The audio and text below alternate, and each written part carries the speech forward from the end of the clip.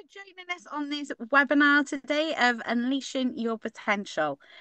So I'm Heather Jane. I'm Welsh Development Coordinator for Endometriosis UK. And we're running this today in partnership with the Fair Treatment of Women in Wales. And I'll introduce my co-hosts very shortly. So please do have a look at sort of our website and have a look at all the other information on there. But today we're going to be hearing from some amazing professionals who are going to tell us a little bit about how they've got into the posts that they're doing, how they deal with their endometriosis during their work times. We're also going to hear from one of our endometriosis friendly employer champions, who's going to tell us a little bit more about how their company have got involved in this and everything. So please just relax, enjoy it. If you've got any questions, then please do put those in the Q&A. We're just going to be hearing from everyone first of all, and then we'll go to the Q&A session after all of that. So we're going to be first of all hearing from Dee, who's from Fair Treatment of Women in Wales. Diolch yn fawr iawn, HJ. Noswaith dda pawb. Good evening, everyone. Yeah, my name's Dee. My pronouns are she, her, and I'm FTWW's Engagement Officer. So FTWW, or Fair Treatment for the Women of Wales, is a disabled people's organisation, and we're the only patient-led charity in Wales dedicated solely to women's health equality. So we support, advocate for and empower women and people registered female at birth, including non-binary, trans and intersex people across Wales who are disabled and or living with chronic or recurrent health conditions. We were founded in 2014 and endometriosis was our first ever campaign, and it continues to be a core campaign for us. As well as supporting those living with endo to access the care they need, we empower our members to have their voices heard by health boards, Welsh Government, the Senedd and many more. We work co-productively with Welsh Government and the NHS to develop resources like Endometriosis Cymru, which is a bilingual website full of useful information that includes an excellent symptom reporting tool. Because of our work, endometriosis nurses are now in every health board in Wales, but we know there is a lot more to do. I have endo myself, and my diagnostic delay was 23 years, which has impacted every single area of my life, including employment. So we're really excited to be working with Endometriosis UK on a series of webinars, this one's being first, not least because we support so many endo patients in Wales who have found it a struggle to pursue their chosen careers, often because many aren't aware of their rights to request reasonable adjustments, or because employers are unsure of how best to accommodate them. So Endometriosis Cymru has a whole section devoted to this issue, including how to raise it with your employer, and also links to Endo UK's fantastic endometriosis-friendly employer scheme. Our website is currently being updated, but you can follow us on social media and join our Facebook group where we offer support and opportunities to get involved with our activities as well. Diolch yn fawr iawn pawb. Thank you very much.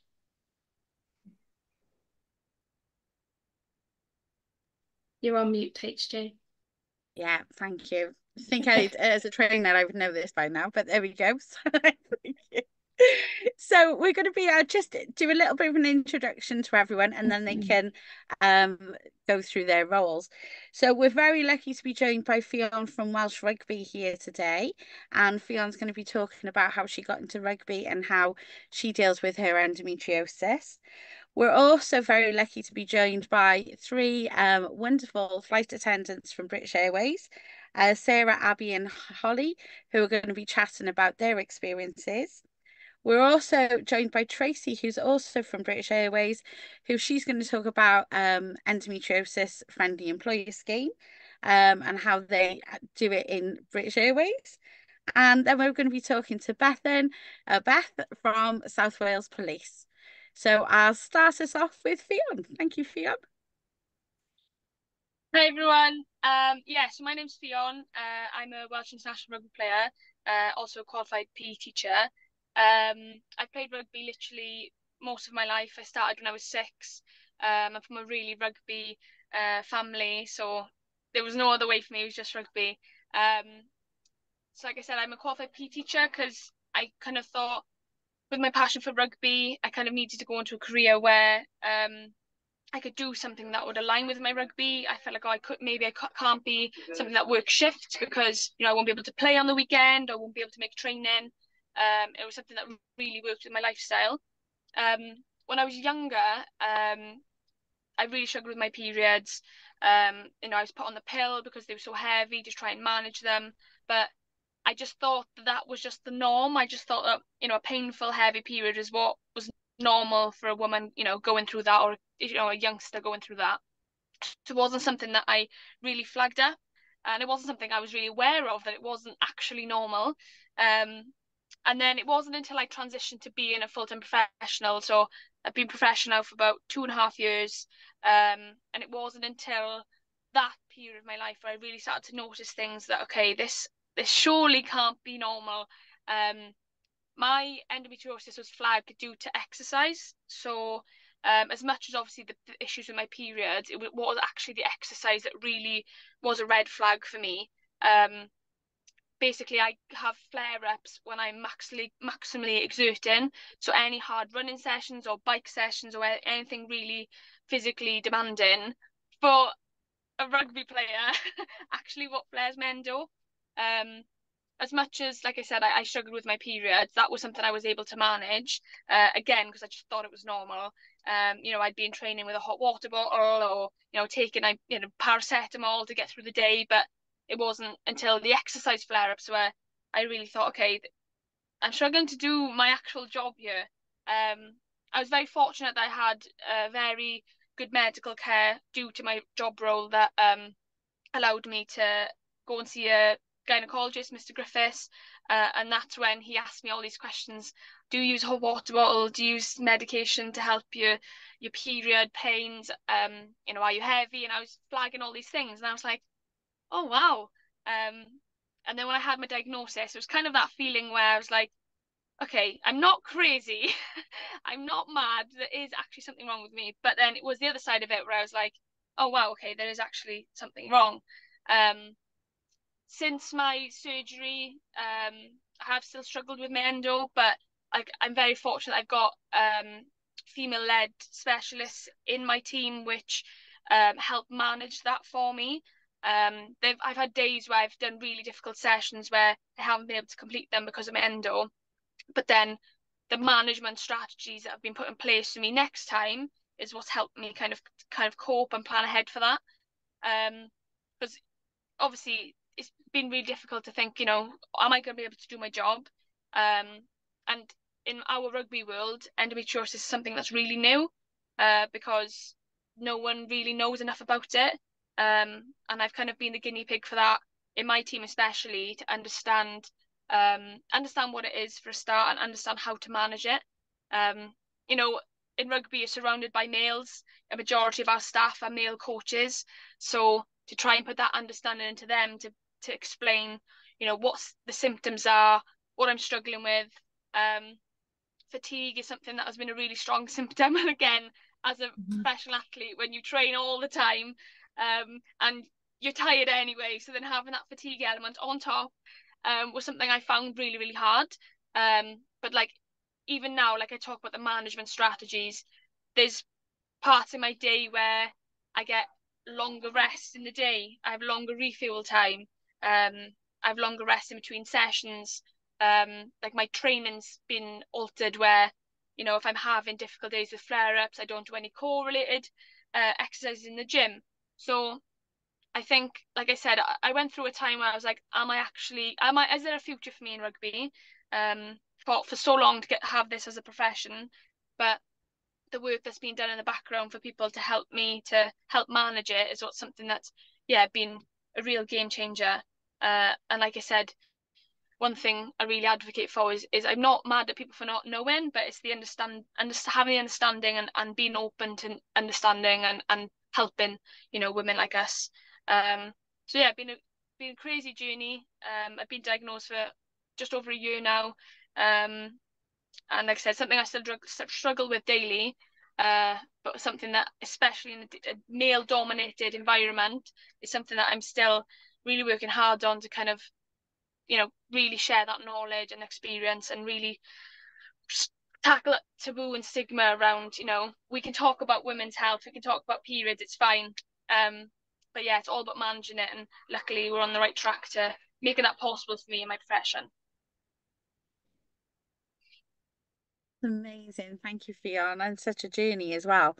And you're doing so great. So thank you. Thank you. Just bring home the Six Nations. That's all we ask. You know, we're not I asking. need to get back from injury first. Okay, so I'm going to move to Sarah, Abby, and Holly, who are just going to have a little bit of a chat about how they've got into this and how they manage it.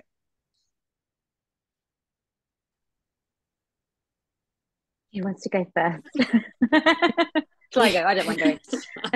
Hi, I'm Sarah. I'm an in-flight manager at British Airways and also a brand ambassador for the company. I've been flying for nearly 9 years. I was a primary school teacher in another life. So started as main crew and then worked my way up. I've been diagnosed with endo about 7 years now. I've also got Crohn's disease, so I'm a barrel of health in this area. I've had 2 surgeries, one not successful at all because it was too extensive. And then my most recent one was November, what year are we in? 24, 22, November 2022. And I was lucky enough to find a really amazing surgeon who I had robotic surgery, the Da Vinci method of surgery with. My endometriosis was stage 4, all in my bowel, my bladder, my kidney. So I actually had a stent in my kidney for 8 weeks. I had a catheter for, I think it was just over a week. So yeah, really not a very nice time. But since then, you know, progress is good. He said he removed all the endometriosis. So yeah, I'm doing okay. Still attached to my hot water bottle some days. And not without its challenges. But yeah, I'm just really passionate about, you know, supporting women, especially in our role. I'm sure Holly and Abby will say the same. Like, there are so many women who suffer. Obviously, different. She's in a male-dominated industry. We're in quite a female-dominated one. So it's just, you know, you talk to so many people who, if they don't suffer themselves, they know somebody who does. So it's really important we get the, you know, we get endometriosis and the awareness, the support out there. Shall I go? I'll go. So I'm Holly. I've been with BA for about 5.5 years now. Before that, I was a mortgage advisor, very different. And yeah, flying was always something I wanted to do, but kind of put it off, thought, oh, I'll get the serious job. But actually, it's such a great career move for me. Like, I've really enjoyed it. Going to BA, knowing I had endo, I was a little bit nervous because obviously, you know, flying, bloating, uncomfortable, you just don't really know how it's going to affect you. But we have the health service at BA, and they do kind of like a medical assessment before you join. So you have an appointment with a GP if you've got any sort of issues.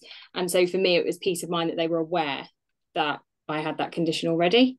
And then obviously now later on down the line, we've now formed our support group, which for me was again a bit of a godsend, because when I was diagnosed, I was only 23 and I didn't really know anyone else. So this is kind of a bit of a support group for me in the same way. So it's good that we're spreading the word, spreading the knowledge, but also we can have a message to each other and say, oh, I've had a terrible flight, I've had a flare up, or there's been a lot of that this week. I think between us all. Lots of therapy. But yeah, it's just really nice.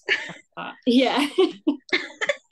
Is like my main go-to with this group is it is a support group. Like, we can rely on each other and have these really frank conversations, and it's really refreshing, as I say, for me, for someone who kind of felt a bit lonely, because I felt like I was really young and I didn't know what was going on really. It kind of came as a shock when I did get my diagnosis. So for me, this is really important that we do keep talking about it, really.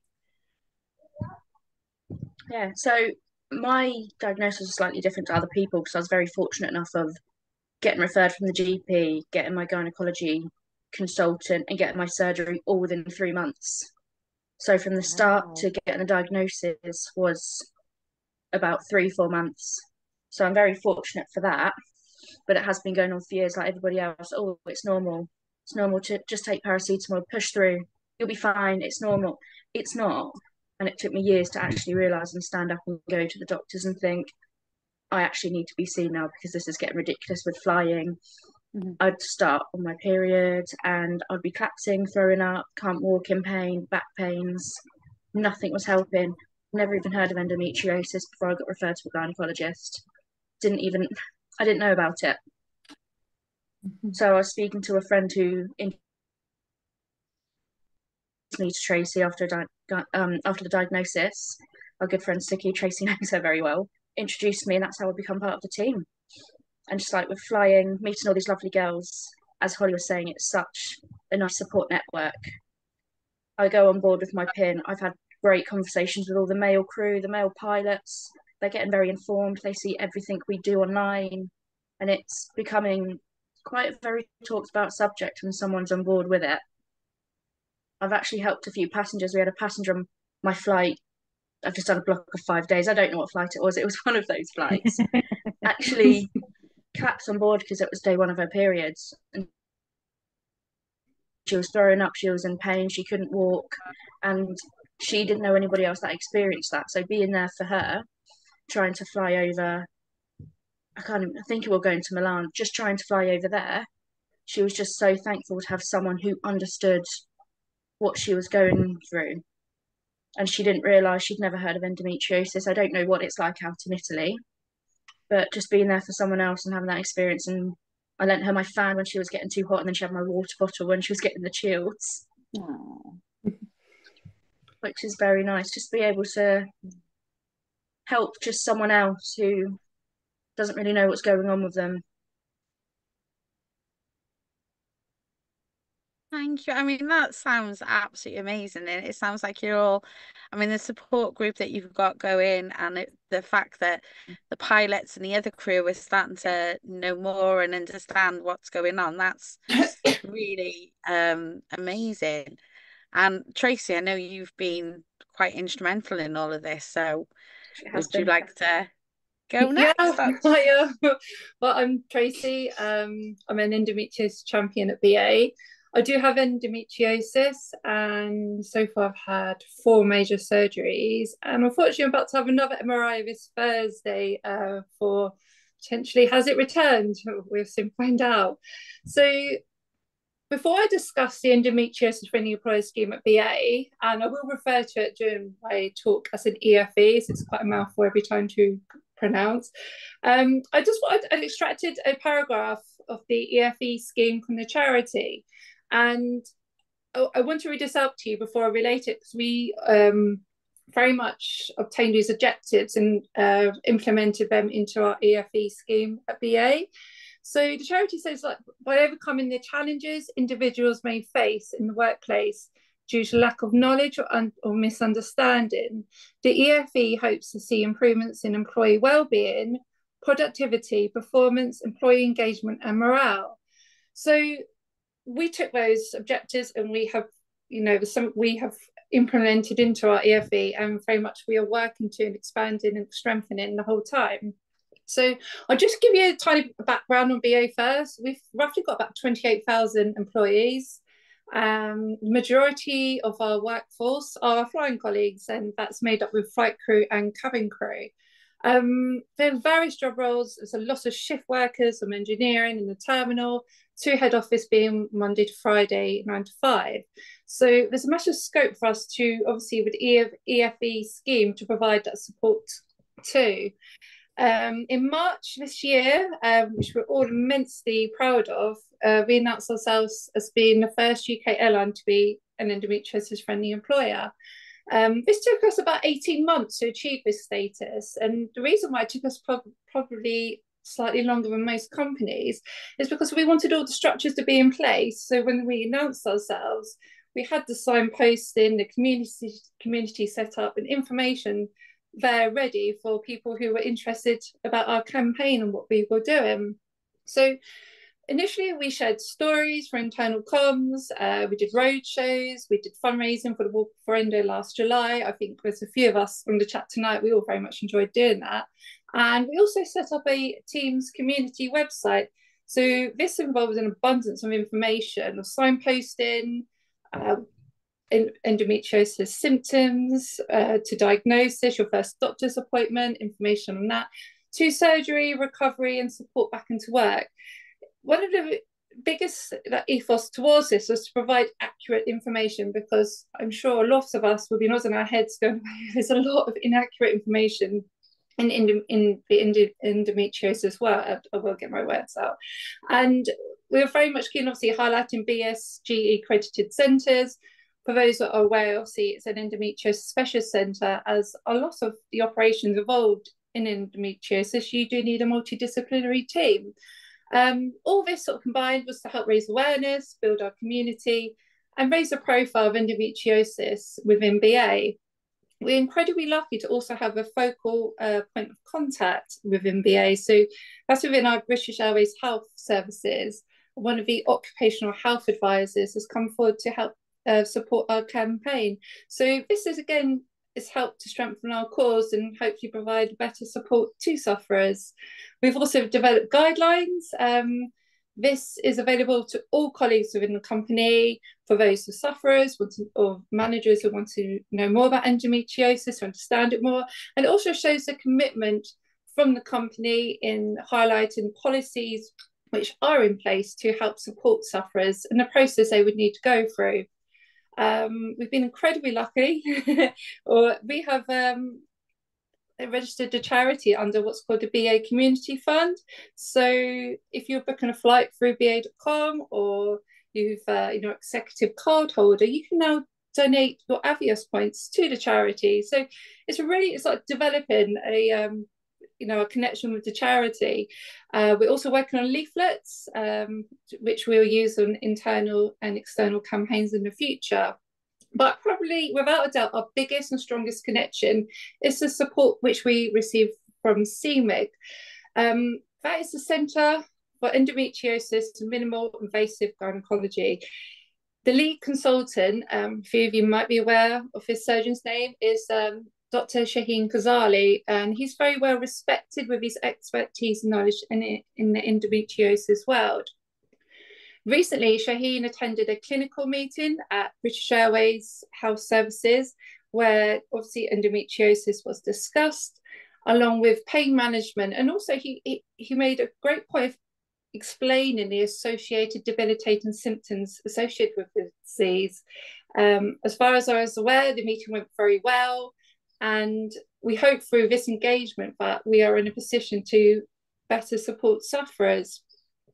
So how I see the EFE scheme, and it's like a continuous circle, and the 4 disciplines which we are always working for and going through and strengthening every time is obviously like communication, where we always share stories, fundraise, and we have our socials. So it's not all work. We try and meet up twice a year, and it's something which, I'm not going to lie, we all enjoy a glass of wine, a chit chat, we share each other's stories, and it's also in a way therapeutic. And as I said, it's the whole journey in developing new friendships through the disease is lovely.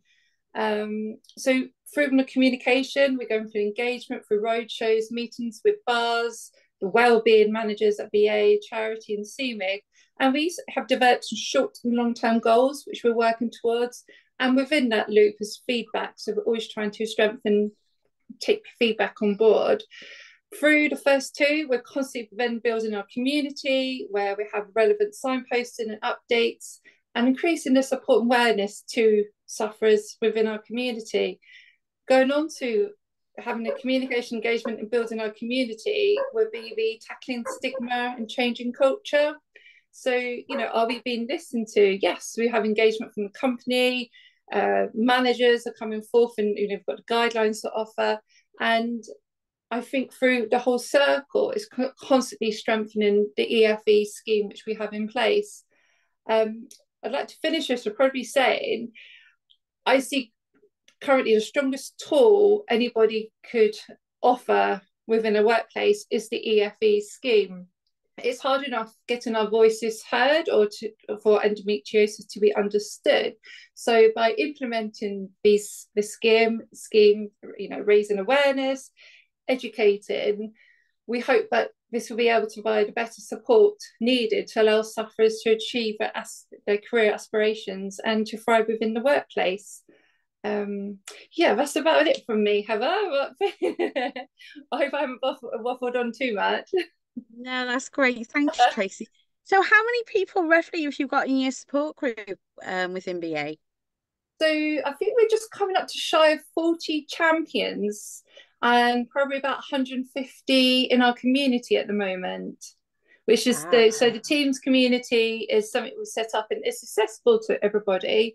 But specifically, there's obviously give people an option. Some people might just want to go to the community for signposting information, or or you can come forward as a champion and get involved with road shows or sharing the story. But what's also been very good is that we have our first male champion as well. So we're actually sort of, spreading out. It's obviously people coming forward to wanting to support loved ones as well. So we're looking to cover a bit more in the future about how to better support loved ones as well, to understand it, because that's another whole big scope. And with especially perhaps the pilot community, you could say the cabin crew are predominantly female, pilots are predominantly male. How many of them have got wives, girlfriends, and suffering as well? So yeah, we've got lots in the pipeline which we're working towards, and it's been really exciting. And the journey I think it's taken us all on, and I think we're all very, very passionate about it, because at the end of the day, we're all doing it in our spare time. So yeah, absolutely love doing it. Thank you. That's wonderful. Sure, we'll come back to more questions in just a moment.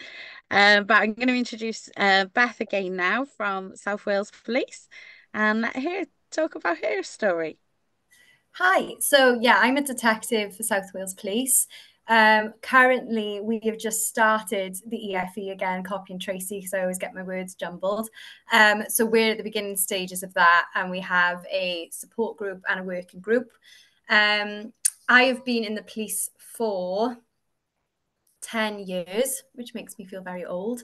I joined as a PCSO initially in 2013 and then became a police officer in 2015.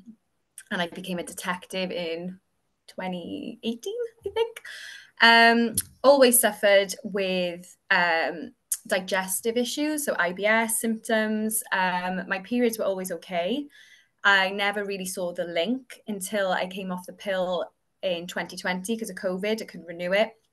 And then all the symptoms showed and came, forward. And I was really, really struggling in work. And a lot of my symptoms were, the pain and the fatigue, which Fionn mentioned. But I got really bad brain fog.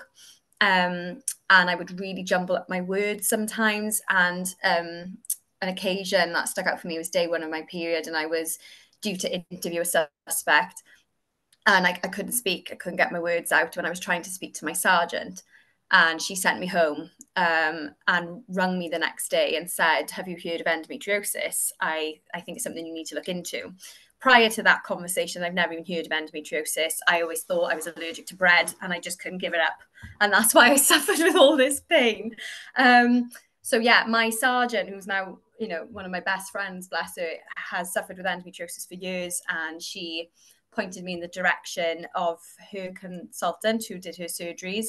And I paid for a private consultation because the NHS basically said, "We've looked at your file and you have IBS." And it was Mr. Griffiths. And within 5 minutes, he said, "I'm pretty certain you have endometriosis, but you need surgery for me to give you a full diagnosis." I had that in July 2021, and I was diagnosed with stage 4 rectovaginal endometriosis. So a lot of mine is bowel and bladder, and I have some on the back of my uterus.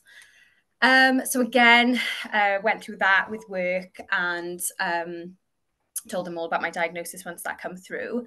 And then I was incredibly fortunate that I fell pregnant almost instantly, and I went off on maternity leave. And coming back, I started my new job in major crime, which is investigating murders, with a new sergeant who was male and had never heard about endometriosis.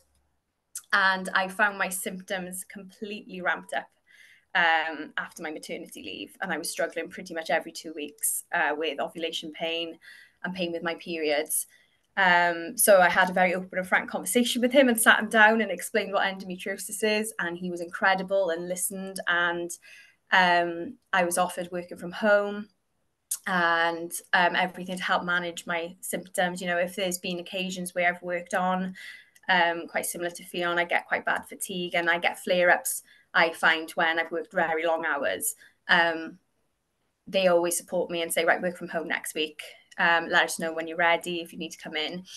And obviously in the process of all this, I found out that South Wales Police were working towards the EFE. So I instantly asked to be part of it. And I'm working towards becoming a champion myself.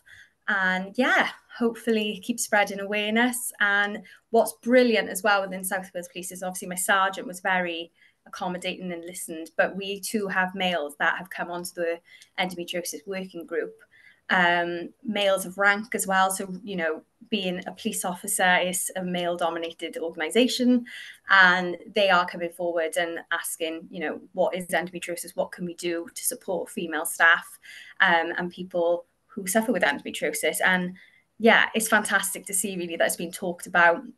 We've recently had a campaign where we did a roadshow as part of the Gender Equality Network, and endometriosis was a talk amongst that. And we had really good feedback from that. And another thing that we've recently introduced is working with the uniform stores to change the trousers that were allocated, our uniform, to be more accommodating to females, more bloke friendly, not so boxy as they were. So yeah, that's something that's in the process now. So it's early days for us as an, you know, an organisation, but we're hoping to get to the stage that British Airways have got to. That would be amazing. So yeah, that's my story.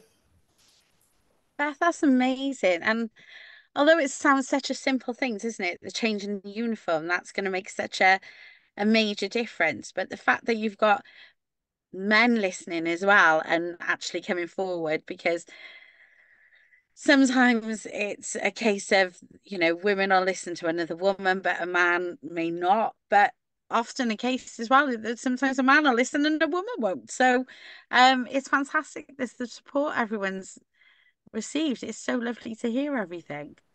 Okay, we've got one. Sorry, we've got one in the box a minute. So let's have a look. So these are to our flight attendants. Do you ever get worried about a flare up on the plane or in another country? And what do you do if that happens? It's always in the back of your mind because you never know when it's, for me, you never know when it's going to happen. So you've always got to be prepared. I've got my TENS machine, I have a hot water bottle, I have all the painkillers that I take, like my mefenamic acid, paracetamol, extra ibuprofen. I just all that have that to the ready, always in my bag, just in case, because you never know. Your sort of go-to kit. Yeah, it's all in one little bag, and it's in my case, and it does not move unless it needs either replenishing or charging. Yeah. That's how I cope with it. And I just on, but sorry, go on. Pardon? Sorry, did anyone want to add? Did any of you want to add anything more to that with that Just question? the same as Abby. Really, I will not travel without my hot water bottle. That's for sure. And I just think for me, I'm always quite open and honest over it. And obviously, being a champion and being part of the EFE has made that even more possible. I always was. It wasn't something I was ever, I ever found difficult to talk about. But I guess, being the manager is kind of easier, whereas I want to kind of make that environment for my crew. So if somebody is suffering with endometriosis or something else, so it's just about being honest. I just need to sit down for 5 minutes and I'm not feeling great and I've got this, and then it leads to, and just I think just open, honest support, painkillers as Abby said, and hot water bottle. And yeah, always keep a copy of like my prescriptions and things as well. That's something that I never thought about before, but I've just come back from Saudi Arabia and Dubai, so a lot of the Middle East you need to have a copy of prescription, so that's always with my painkillers and something to remember as well when you're traveling around. That's really good advice, Sarah. Thank you. Yeah, because you don't always think about taking a copy of your prescription, do you? No. When you're away, and then you get in trouble, and then you're like, you're not coming in. I'm and going like, to Doha. Like, I'm going to Doha tomorrow, Sarah, so you've just reminded me to get my prescription ready. Yeah, get it ready. I need to get that sorted tomorrow before I go to work. Yeah. I think for me as well, like I'm aware of some like food triggers and things I have. So I will sometimes try and, I mean, we call it self-catering, but basically take a packed lunch on board. So I did a test online thing. Is anyone else losing Holly, or is it just me? Yeah, losing No, Holly. I've lost Holly. Am I back? Oh, she's back. She's back. Yeah, you're back. Oh, I don't know how far I got, but basically I did a self-test thing for intolerances. So whenever I feel like I'm having a flare-up, there's certain foods that I know to avoid on board. We bloat anyway, obviously, but pastas, breads and things, but then there's certain intolerances that I found that I had, that just small things like rosemary and things like that now I know if they're in the food on board, I will just completely not go near when I know I'm having a bit of a flare up as well. So it's interesting as well that Beth said about the uniform for South Wales Police, because we recently just changed, it's been about 6 months I think, our new uniform, and so there's all different options now. So I've got into this habit without even knowing I've done it, as I go to work, which is normally a day flight, in my dress, which is a little bit more fitted, and then coming home I wear my skirt and my shirt, because it's normally a night flight, and that's when I'll bloat, and you know, if I am having a flare or feeling uncomfortable, then that's like my go-to thing. So I've become this habit, which I didn't even know I'd done until recently, where I'll wear my dress when I'm feeling like a little bit better, and then I've got the skirt. And I don't know if you girls do that as well, if you've got different options. I do the same thing. Yeah, so and it's just happened naturally. I'm like, oh yeah, I realised I do that. It's like my other half who pointed it out to me, and I was like, oh yeah, I do, and I hadn't even thought. And with BA as well, something that's really good is we can preference bid for our trips and days off and things. So before my surgery, I touch wood, I don't have to do it so much now, but before my surgery, I could use like a tracker of my periods, like an app. And you know, my first couple of days would always be my worst. So I could, you know, if when it was really bad, when I was waiting for my surgery, I could bid for those days off. So I knew I wasn't flying, or, you know, perhaps a shorter duty or landing on that day, so you can go straight to bed, and, you know, if you land nice and early.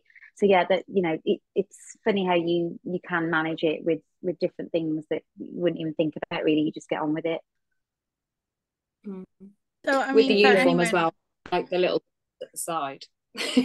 Yeah, you know, when you can pop the button. Yeah.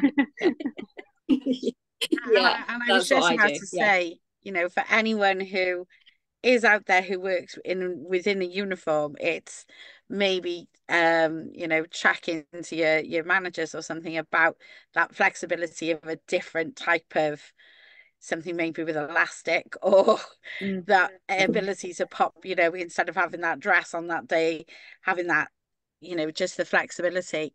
Dee, jump in. Yeah, just on that, really, I think that's something that we sort of encourage. We do a lot of talks with FTWW to employers about not just endometriosis, like a whole host of other sort of health issues or reasons as to why their female employees might need those sort of adjustments in the workplace. And that's one of the ones that comes up a lot. So in any sort of profession and in any company where there's a uniform, you know, we've had members who are going through menopause who've requested a cotton shirt rather than a polyester shirt, you know. So there's lots of sort of accommodations that can be made, and a lot of it comes from recognising your rights as disabled people. And I think in Wales we're quite lucky in a way, because Welsh government, like over 20 years ago, committed to embedding the social model of disability, whereas as a society we're still quite obsessed with the medical model. So I sort of went through that, and I think that's the thing, the social model isn't necessarily reaching all of the areas that it needs to. So, you know, I in one of my jobs I wasn't allowed any accommodations. You know, I wasn't allowed to work from home because I didn't have a diagnosis. And then, like so many people, I went through those hoops to try and get that diagnosis, and was told, a bit like Beth, there's nothing wrong with me, I had IBS. So then having to go back to that place of employment and say, they said there's nothing wrong with me, just further sort of stigmatized me. So the social model is much more about kind of respecting our symptoms, and yes, they do disable us, but it's those other sort of issues as well that we will encounter in society. You know, that could be anything from, you know, with flying, isn't it? It's if you're disabled and you want to fly, you need to make those sort of requests for assistance and things like that. So yeah, it can be really tricky, I think. But I think if more organisations, if more public services sort of commit to the social model, that will also empower more people, because it stops you, I'm talking from experience now, it stops you from thinking, I'm broken, I'm damaged, there's something wrong with me, you know, internalizing all of these nasty things that you wouldn't even dare say to your best friend if they were going through the same thing, you know, of actually being like, okay, this is happening to me, but also if I could just have this accommodation, if I could just work from home, you know, all of those different things, that can be really helpful. And I mean, yeah, I mean, obviously I work for FTWW now. I work entirely from home, you know, remotely. Occasionally I go to the Senedd or something like that for a meeting. But yeah, I do it all from home and flexibly, which I appreciate isn't necessarily an option in your career areas. But I think for those of us who are sort of thinking, oh my gosh, I'm really, really struggling, you know, there are more things that employers can do as well. So hopefully if there's more employers watching this, which I hope there will be as well, they'll sort of think of those things too. But I also wanted to say how great it is that you've got men involved with your forums as well, because endometriosis and so many other health issues are seen as exclusively female, whereas actually there's evidence that there are cisgendered men with endometriosis. You know, a lot of trans people have endometriosis, non-binary people, intersex. So although predominantly it impacts women and people assigned female at birth, it can impact anyone, and there's more sort of research being done to show that. So I think that's amazing that they're getting involved, but it shouldn't also just be so as they can support other people. You know, it might be that they're living with symptoms, or that we can raise awareness that it isn't just, as we know, it's not a menstrual health condition, and it's still dismissed as being a menstrual health condition. So it's a full body disease. So if they can sort of start to understand that and help us spread the word, I think that'll be amazing. Thanks, Dee. Has anyone got, I mean, at the moment we haven't got any more questions. So if any of our attendees do want to put a question in, then please type it in. And unfortunately, we seem to have lost Fionn, which is a shame. But if anyone's got any questions for any of our panelists, then please do pop them in the chat if we now. do have a question for Fionn, we can always pass it on to her, can't exactly, we? and we can get the answer to you as well. But yeah, if anyone's got any questions, then please do pop them in the chat, and we're happy to answer anything. Has anyone got any questions for each other in the meantime? I do, for again the BA girls. It's a personal one because I'm flying in 2 weeks, and I just want to know, do you have any tips to help with the bloat on a flight? Because I struggle the first few days of holiday with the bloating and the water retention. Do you have any sort of tips I can use for my flight to help? Brilliant Peppermint question, tea. Peppermint tea is my peppermint tea is my, and you know, like peppermint oil capsules. Yeah. Yeah. We're saying the same thing. Just peppermint. Just peppermint, yeah. Okay. On the flight? Take it on the flight? Yeah. Just peppermint. Just peppermint. Just bring all the peppermint. Okay. I used to use BU patches as well. I've had a hysterectomy and had second excision surgery at the same time, and I had adenomyosis as well, I should add. So I didn't have a hysterectomy. I used to take the capsules about an hour before the flight. So I do perhaps also BU patches work really well. So I used to use those when I was flying, but also, like, don't be afraid to book that assistance as well, because for me, like I've got ME and fibromyalgia as well, so I can't stand in queues anyway. But I found yeah, just sort of being able to skip those queues and get through security faster and things like that really helped me on flights. I know I don't work for BA, but I have to quite a lot of our customers, I'm noticing more and more, have got, you know, the sunflower lanyard as well. So you know, I don't there's, you know, when they're boarding, obviously I never ask, but I think it's just good to have that awareness in case, you know, something is going on that you perhaps don't want to say, but then if something is to happen and you don't feel well, if you've got that, I think it just, I always make a mental note, like when the customers are getting on, I'm like, right, that person's got a sunflower lanyard on, so there's something going on that we don't know about. So I think, and you can get those, I don't know where you're traveling from, I don't know whether all airports do, but I know you can get them from Heathrow. Yeah, it's one of those, isn't it? And I think all of us can feel it in a way that I struggle sometimes to go, oh, actually, I need help, because you're so used to pushing through and being like, no, this is normal, and everyone suffers this way. So I think Fionn touched upon it. You know, even though I was diagnosed in 2021, it's still so new to me, and I feel I'm still getting used to going, actually, it's okay to ask for help because I have a really chronic condition and I'm unwell and it's okay to be unwell. So yeah, no, thank you. I was just curious. I was just going to say, I mean, I was crew once, but obviously very much a passenger at the moment. And I would say the biggest thing is avoid the alcohol. don't get too excited with the alcohol. Obviously keep very hydrated. And I've even taken like a Diarrhea or something that beginning salt, which helps. So it keeps the hydration level up, because some of the aircraft types can be very dry, so it helps, especially, so definitely that would be my tip. But yeah, be careful with the alcohol. And also doesn't help. Also, I'm not sure whether you're going a long or a short flight, but like moving around, especially if you're on a long haul, because I'm so much better when I'm at work, because I'm always up and around. When I travel as a passenger, I'm awful. I feel worse than if I've worked. I would rather work than passenger. So yeah, just, you know, walking around, movement, just, you know, it's never a problem, you know, for us as cabin crew. It's nice to have a chat and things. So, you know, as long as the trolleys are away and everyone it's okay, kind of thing, them to walk around. And we've had some questions. So one was, how do we sign up to the friendly scheme if we're interested? Please do go to our website. There's details on there, and our lovely my lovely colleague Julie will be more than happy to get in touch with you and talk through that with you. So please do contact us. And then there's a question for Beth. I'm looking into joining the police force through the detective pathway. I'm wondering what the best way to handle disabilities when applying for this type of position might be. Okay, interesting. Well, firstly, Heather Jane, you have my email address, don't you? If I'm more than happy for that to be passed on. If you do want to have a contact who's a detective within the police, I don't know, obviously, if you have anyone that you can speak to, but by all means, have my email address and reach out. I would just be honest from the start and open if you're happy to do that, and just make them fully aware of it.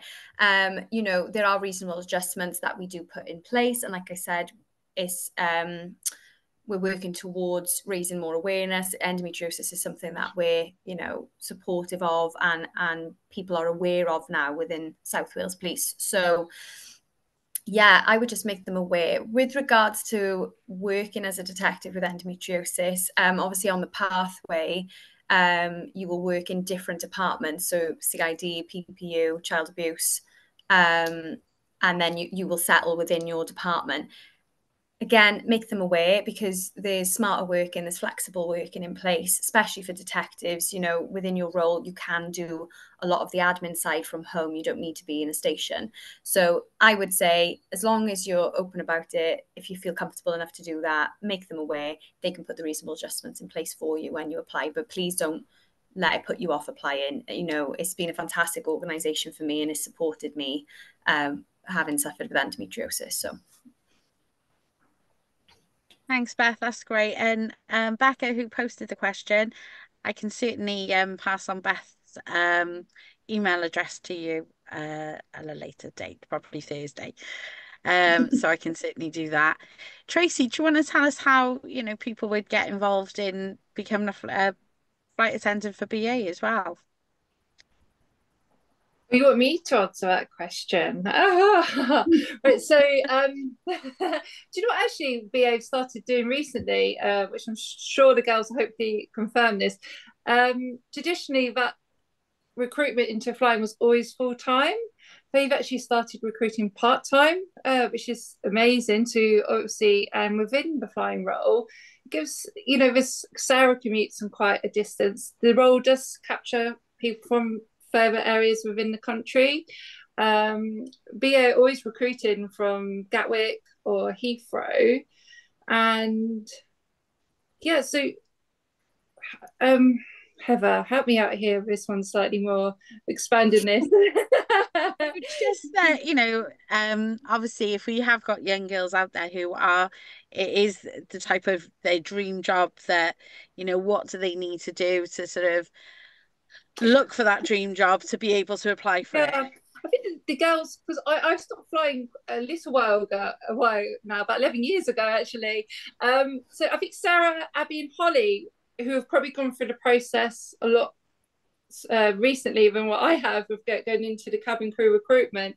I know there are courses people can do as well, cabin crew based, to help them, obviously, because sometimes the interview is quite extensive and it's a lot of customer service based, and obviously being aware of the main role within this cabin crew are there for safety reasons, not necessarily the service. Service second. But yeah, Sarah, Becky, Holly, what's the latest recruitment and best pathways into this? Well, I think no, go on, sorry. No, I was just going to say that obviously we do have to have a medical when you do go through the recruitments. We have our own British Airways Health Services, so there's always that point of call. Obviously we've got our dedicated person as well on the endo friendly scheme, but yeah, I think if you're going through that process and you need to ask questions, health wise, if you think you could manage it, then don't be afraid to kind of reach out and say, can I speak to one of the medical team before getting any further, or do you think this would be suitable? Because obviously they're the experts, and obviously now that we've just signed up since March for the endo friendly scheme, then hopefully that support will be there right from the start. Brilliant, thank you, Sarah. And one last question before we finish the evening, and thank you all for taking part, but again it's to the BA girls. How is the support when you're flying and get a flare up en route? So I guess, what support do you have when you are getting a flare up when you're sort of en route to wherever you're flying, especially if it's long haul, I guess? The group, it's a massive help. I was just going to say each other. I think the WhatsApp group is busy. The group, the WhatsApp group. Definitely. And if you've got an understanding manager, the majority of them understand it. They're fantastic. Yeah, but yeah, it's mainly the group. Yeah, and I suppose if you were really ill en route and a flare, but you needed to be hospitalised, we've got what's called Global Lifeline within BA. So this covers all crew en route if you had to see a doctor and everything. So you're always supported by that part of the company as well. So yeah, that's obviously if you needed to be, seen at that sort of level. But like personally for me, I always leave my contact number on our briefing sheet for my crew. Obviously normally the minimum we'll do is 24 hours en route, so they can reach me, whether they want to contact me via phone or text me, if it's the middle of the night. So if there is something wrong, I always I'd like to think, I don't know, Abby and Holly, if that happens with all managers, but just so I am the first point of call if they do need to then escalate that, and we need to escalate that to Global Lifeline or whatever they need. I also think as well it's about finding a balance within yourself, because it's easy to get carried away. Like if you've gone somewhere new and you're like, oh, I feel a bit tired, but I've not been here before, so I'll just push through. And then you really need to listen to your body as well, because then a lot of for our flights to the US, for example, we usually do a night flight home, which is challenging enough as it is. But if you're having a flare up as well, it's all about just taking time out, and actually don't feel guilty that you are in this amazing place, but actually you might need to take a little nap or something. It's all about not letting it obviously limit what you do in your own time in these wonderful places, but also just, you know, listening to your body as well. I think that's an excellent Definitely. point, Holly. I think yeah, I am testament. So if anyone is thinking, oh yeah, just keep pushing through, it'll be fine. It's not fine. Like, I now have ME, so, and that is probably a direct result of constantly pushing through not only my symptoms, but every time I was getting run down, so then getting colds and things like that. So it's really important to, yeah, just sort of take that moment. And there's we really advocate for pacing as well. So it's essentially energy management, and it's a sort of recommended thing to do for people with ME. But if you have any kind of like chronic fatigue, whatever that is linked to, pacing can be really, really effective. We've got a brilliant video in our Facebook group that we did with a disabled OT called an occupational therapist, sorry, called Joe Southall, and that was really beneficial to us. And actually, that's what keeps me working. And I was able to do my MA alongside my work as well a couple of years ago. And that's all because of pacing, because I don't have treatments for any of my conditions. So yeah, we definitely recommend pacing. And yeah, it can be so frustrating, but if you sort of plan in that rest time as well, sometimes that can help you have a bit more energy then later on to go and sort of, you know, explore. But I've seen there's a question in the chat, so I'll type my answer to that. Thanks, Dee. So thank you all, as I say, for joining us. It's been absolutely wonderful. If anyone does have any questions for Fee, you've got my email address on the invitation, so please do message me and I will certainly pass it on and then get the information back to you. And as I say, Becca, I'll send you Beth's address as well, email address. And again, thank you everyone for joining us this evening. Hope you will go out there and unleash your potential.